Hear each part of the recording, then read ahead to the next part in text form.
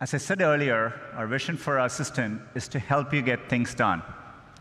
It turns out a big part of getting things done is making a phone call. You may want to get an oil change schedule, maybe call a plumber in the middle of the week, or even schedule a haircut appointment. You know, we are working hard to help users through those moments. We want to connect users to businesses in a good way. Businesses actually rely a lot on this, but even in the US, 60% of small businesses don't have an online booking system set up. We think AI can help with this problem. So let's go back to this example. Let's say you want to ask Google to make you a haircut appointment on Tuesday between 10 and noon. What happens is the Google Assistant makes the call seamlessly in the background for you. So what you're going to hear is the Google Assistant actually calling a real salon to schedule the appointment for you. Let's listen.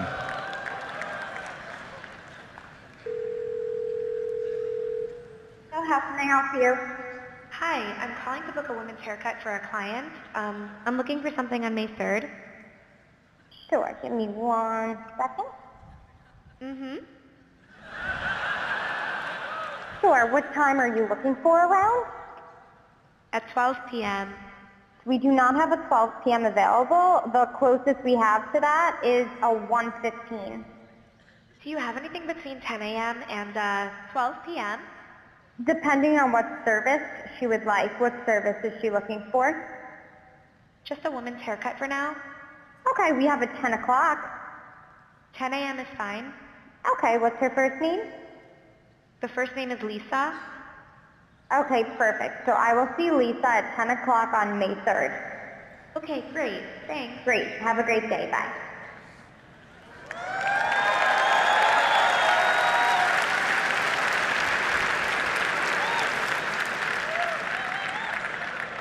That was a real call you just heard. The amazing thing is the assistant can actually understand the nuances of conversation. We've been working on this technology for many years. It's called Google Duplex. It brings together all our investments over the years in natural language understanding, deep learning, text-to-speech. By the way, when we are done, the assistant can give you a confirmation notification saying your appointment has been taken care of. Let me give you another example. Let's say you want to call a restaurant, but maybe it's a small restaurant which is not easily available to book online. The call actually goes a bit differently than expected. So take a listen.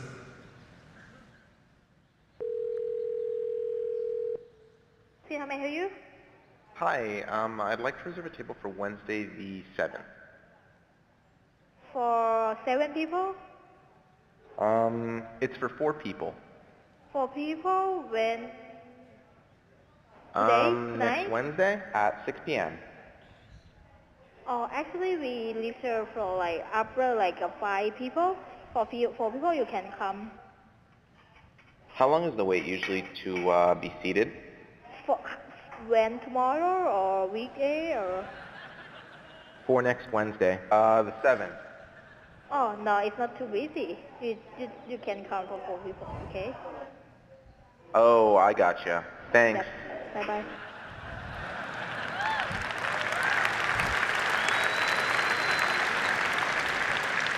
Again, that was a real call. We have many of these examples where the calls quite don't go as expected, but the assistant understands the context, the nuance.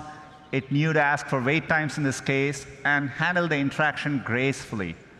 Look, we're still developing this technology, and we actually want to work hard to get this right, get the user experience and the expectation right for both businesses and users.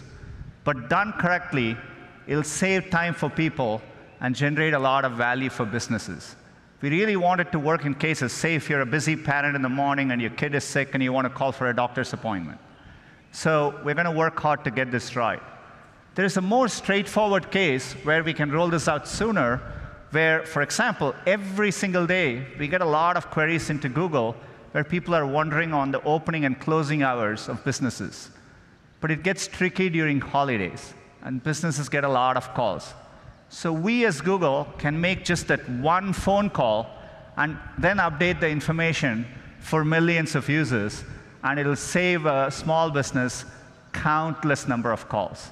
So we're going to get moments like this right and make the experience better for users. This is going to be rolling out as an experiment in the coming weeks, and so stay tuned.